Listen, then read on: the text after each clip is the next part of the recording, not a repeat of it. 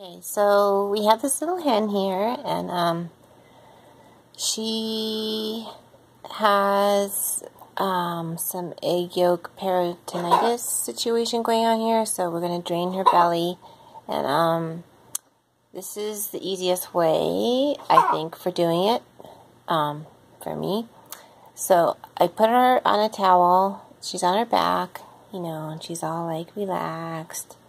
She's been through this before, so, you know, guess she's kind of used to it.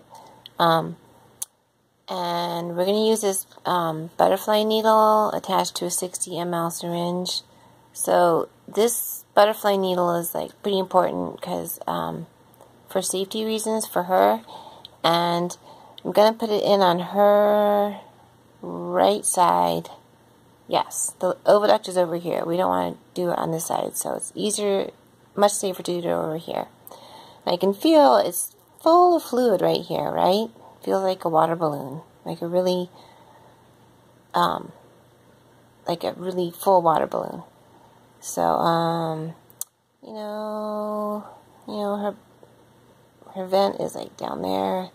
I'm doing it maybe like a couple inches up above, and I cut the feathers away so I could see it better. So, and this is a 20 gauge needle, so, whoops, so we put it in. See, she didn't even move. And then we're just going to draw out the fluid. It's kind of hard to pull on the plunger sometimes. So,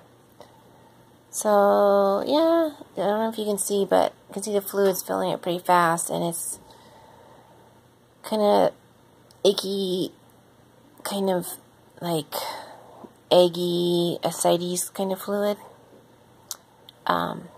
Yep, so that filled it pretty fast.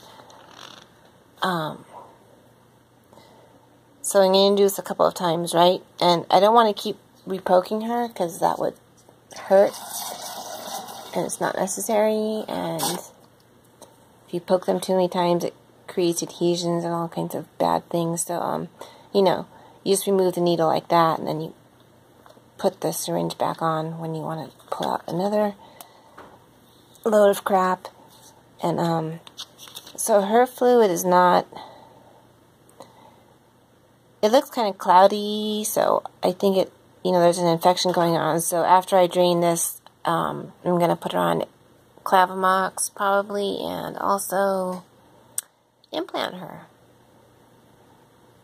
And hopefully we can forestall her inevitable death from, you know, excessive egg laying, reproductive tract disease. So here we got another syringe full out.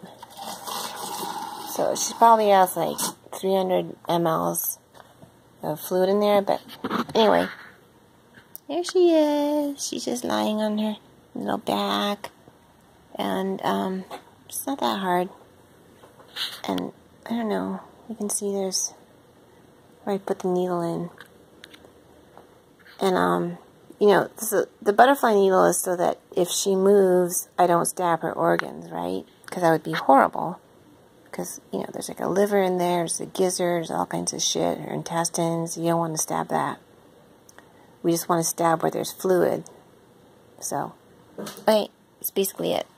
Good job, little sweet pea.